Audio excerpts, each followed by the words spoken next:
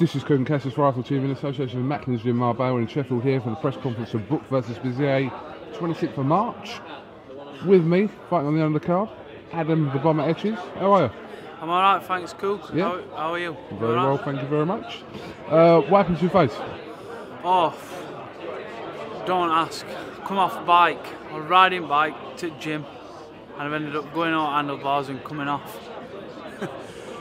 Well, listen, at least, like I said, that'll heal in quick time. So it could have been worse for you. So yeah, I've got some more injuries. Oh, I didn't see that. Some more injuries here, but like you say, you can knock a good man down, but you can't keep one down. I got back up and carry on. That's what we do. Absolutely. Obviously, I was there. Disappointing night for you.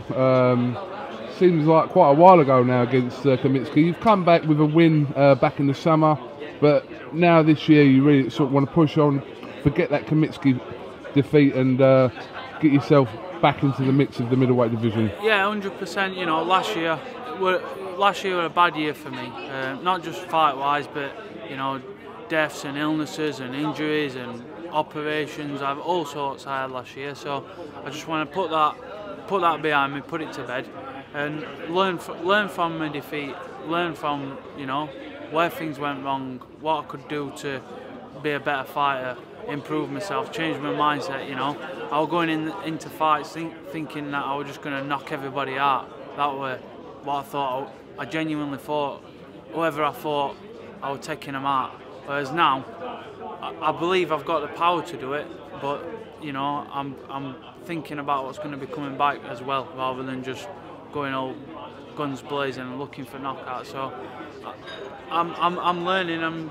It's a learning game, and you know, you just got to keep making improvements, making adjustments, and you know, ultimately, it's that way you are when you finish your boxing career.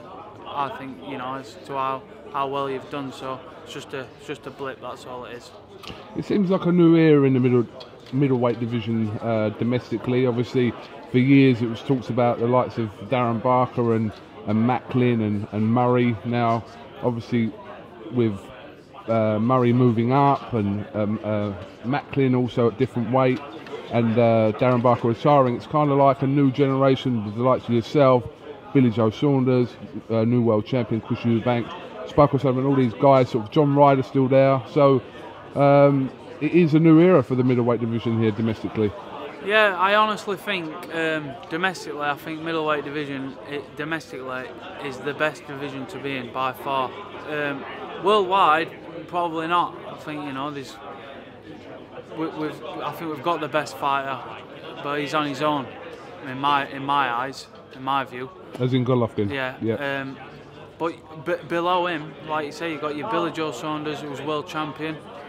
You've got John Ryder, Nick Blackwell, myself. Nick Blackwell, sorry, Eubank British Jr. champion. Yeah, absolutely. I mean, when you know, and styles make fights, but you look what how close John Ryder pushed Saunders, and then you look at what Blackwell did to Ryder.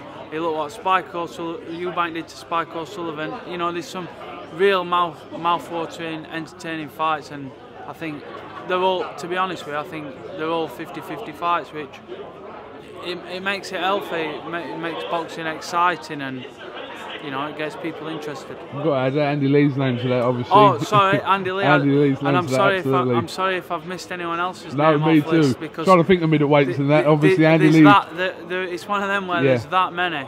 You know, a few times when it gets mentioned, my name gets missed off, which sometimes you think, oh, I wonder why. But like you say, there's that many. There's probably probably 8 or 10 middleweights in Britain where all good fights. Which domestically, I don't think there's that at any other weight. Where domestically, I think middleweight's definitely the division to be in. Absolutely. Who do you think would win in a rematch between Saunders and Eubank? Saunders. Okay. Saunders. I think it'd be close again. I don't think it'd be easy, but I do think Saunders is a tad better. But that's my opinion. You know, Everyone's entitled to it. I'll always say what I think. Whether I'm right, I'm right. If I'm wrong, I'll hold my hands up and say, you know, I'm wrong. But I think Saunders would probably just nick it again. All right. Well, listen, Adam. Thank you very much for talking to Rifle TV. Good to have you back on here. And obviously, I know you've had obviously a win since your defeat. But like I said, this year you will be wanting to push on and really sort of make a statement. Yeah. Back in the middleweight division. Definitely. Just I've got to get back going. Like I said, get in on 26th of March. Good performance, good win. And then I'm right back there. You know, I've had a fight since Khomitsky fight, but in all honesty, it was just a case of getting in and winning a fight, which it was nothing. It was a small dinner show, so I'm not going to get carried away with myself. But I think this will show that I'm back and I'm ready to start challenging for some titles. Just finally, obviously Eddie said it would be for some sort of title. Opponent-wise, you're close to sort of. I've no idea, to be honest. No? I'll leave all that to Richard and whoever else is involved.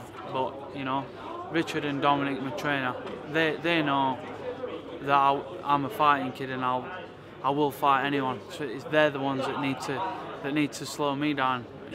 So I'll do whatever I'm told, to be honest. All right. Well, listen, Adam. Thanks for talking to us, and I'm sure we'll catch up with you soon. Cheers. All right. Cheers, mate.